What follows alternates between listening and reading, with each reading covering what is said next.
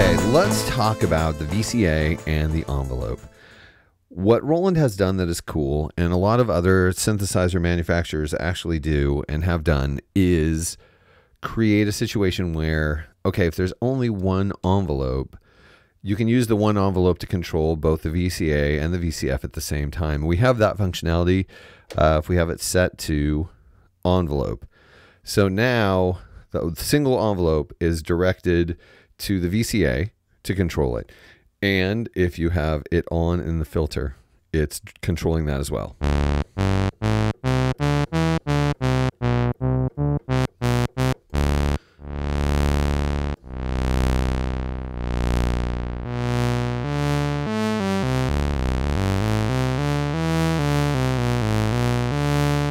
And that's fine. That's a great sound. And a lot of synthesizers, vintage synthesizers, implement that functionality.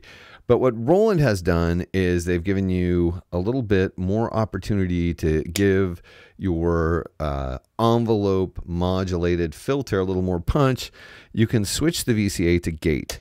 So then it operates like an organ where as long as the key is depressed, it's on, and when that key is released, it's off. That's all there is to it. There's no envelope. It's just on, off. And that way you can get more punchy sort of bass sounds where the envelope's only controlling the filter cutoff point and it's not controlling the amp. The amp's just like pow off.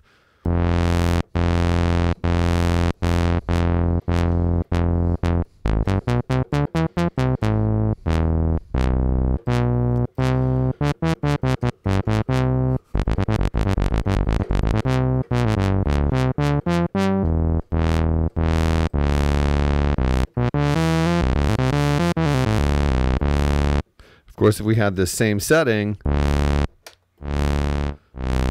it would have certainly more amp articulation, but it wouldn't be basically the bass sound or the bass patch that you just had.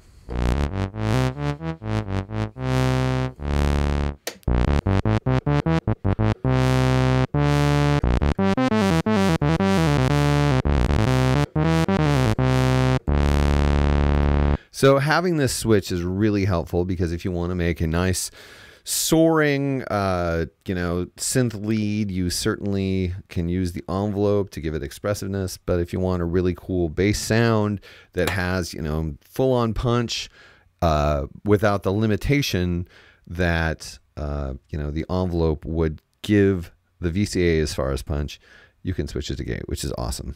Okay, so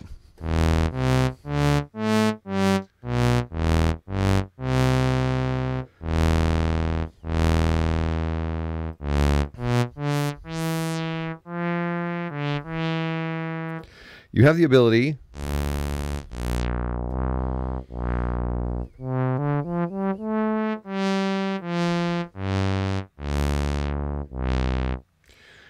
over here in the envelope, they have some functionality here that's really cool. If you have it set to gate, you're basically getting the gate created by the keys.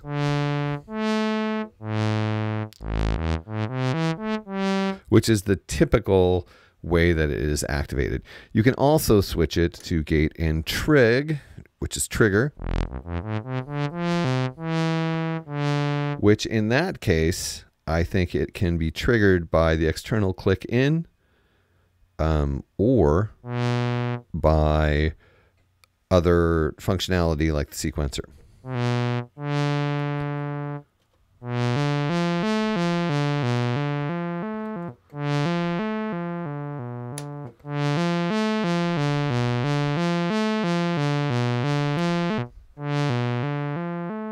So basically, if you're using the arpeggio or some other functionality and you just have it on gate, only the keys will activate the envelope. So for example, since we're having our filter modulated by the envelope, we'd only get the initial trigger of the envelope for the sound. So it would sound like this. Of course, the filter is closing, we're losing the sound. If we switch it to gate and trigger, then the envelope is triggered every time one of the pulses comes from the arpeggiator.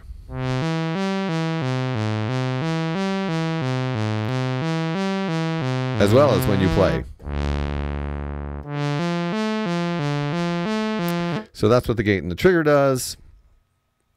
And then we have something really cool that is not typical for a synthesizer of this type. We can trigger the envelope with the LFO.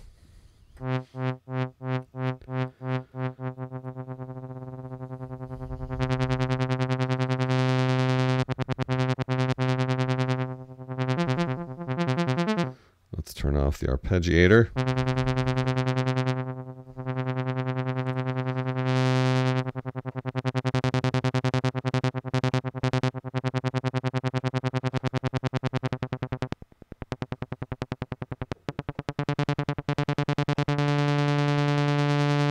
So that makes a lot of, that's a really cool functionality. Now, I don't know if this is true, but if the external click in affects the LFO rate, and it does say click rate. So if that's true, then you can sequence, you can time the LFO triggering this filter. You can time the LFO triggering this envelope to a tempo.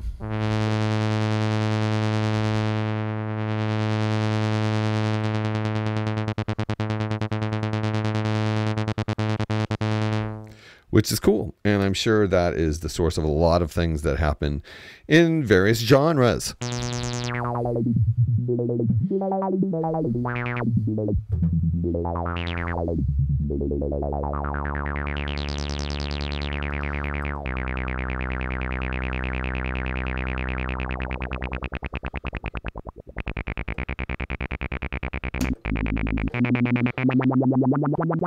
And if we switch the VCA to gate, then the amp is just open every time you press a key, and the LFO triggered envelope is just affecting the filter.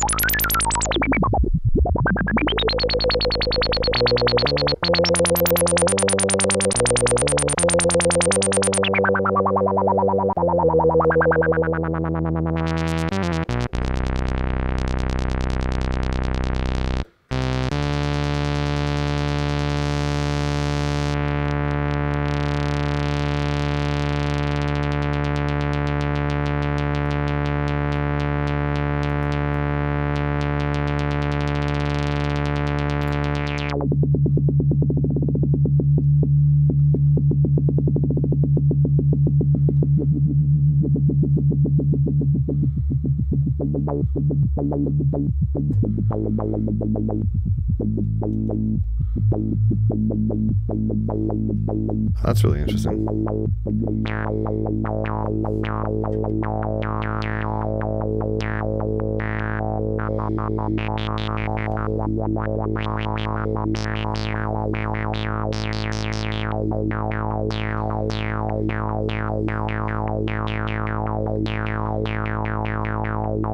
So the random effect, which is the random effect is modulating the filter, and the envelope is modulating the filter, and the LFO rate is triggering the envelope to get this sound. It's pretty much writing itself, which is either offensive or extremely cool.